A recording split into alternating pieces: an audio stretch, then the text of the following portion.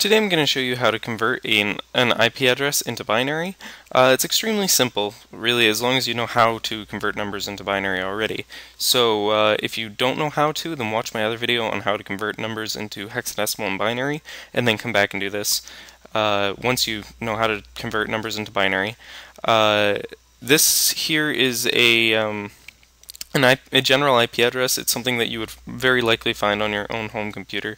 The IP address that I have right here is 192.168.207.135. So this number can be a little different. It really depends on what you're working with. A lot of the time it's a 1 or a 20. And then this number is like your specific computer's number, basically. Like this is going to be the same on all the computers on the network. And, well, these three will all be the same on all the computers on the network, and well, this one will be different unless you're on like a much bigger network, and I'll explain that later. But so basically, to transfer an IP address into binary, you just have to split it up into, like, this is 192.1, there's like a dot in between these, so 192.168.20.46, and each of these numbers can go from 0 to 255, and that's because each number is represented by 1 byte of data. That's just generally how computers work, is they work in bits and bytes, and a byte is 8 bits, and so the most that 8 bits can represent is the number 256 different numbers, which is 0 through 255. So that's why the highest number you'll ever see is a 255 in an IP address.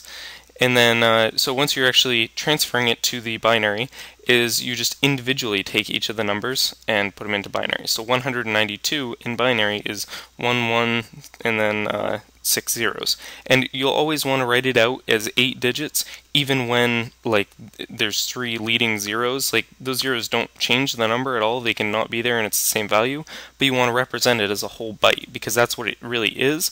And I'll show you, I'll explain a bit more about why you want to do that in just a minute. And so once you have done each number individually, then this is the binary representation of this IP address. So it would be 11000000.10101. Like, you get the point. So it's going to be a dot in between each of those.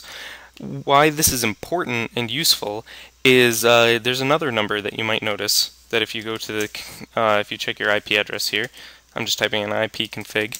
You're going to notice this subnet mask. Subnet mask basically says what type of network you are on.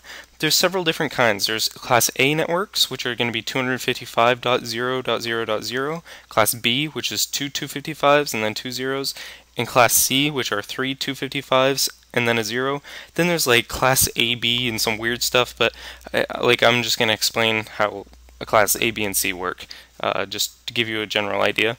So with a Class this is a Class C network in general, because 192.168.20, that's like your home network, and that can support this many computers. Like, it can support 255 unique computers without having to change this number to then support more.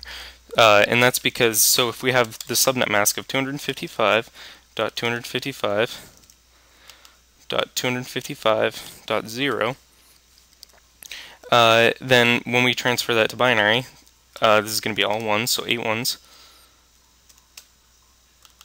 1, 2, 3, 4, 5, 6, 7, 8. 1, 2, 3, 4, 5, 6, 7, 8. And then a 0. So what you'll notice here is that, like I said, these 3 are the ones that are going to be basically the same on all the computers on your same subnet. And then this one is going to be unique to your computer. Like, no other computer that has these leading values will have this same number. They're going to have like a 45, 192.168.20.45, or a 100, but they're going to have something different because this is your unique computer. And that's because with a Class C network, you see the ones here. That means that all of these numbers are used for your subnet value. Like, it's not anything to do with your unique computer, it's what network you're on. And then the 0 is here. Well, actually, sorry, this should be 8 zeros. This says that these bits here are all your unique computer value. So actually, I guess I will get a bit into Class A, B stuff right here. So if instead this number was something different than 255, like if it was I don't know, like 179. And let's just transfer 179 to binary. So it's 1011, 1011, 0011.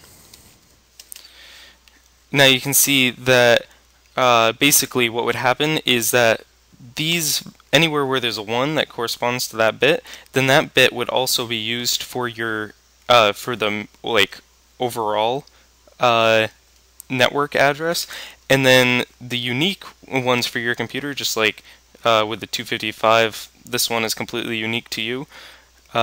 Then everywhere there's a 0, this number would be unique to your computer too. It's kind of a confusing concept, but I guess I've gone a little overboard on this tutorial about making an IP address into binary, but that is basically how you make it into binary and why it matters that you make it into binary. I don't know if I explained it all that well, but I covered the basic concepts. If there's any questions you want to ask, then just put it in the comments.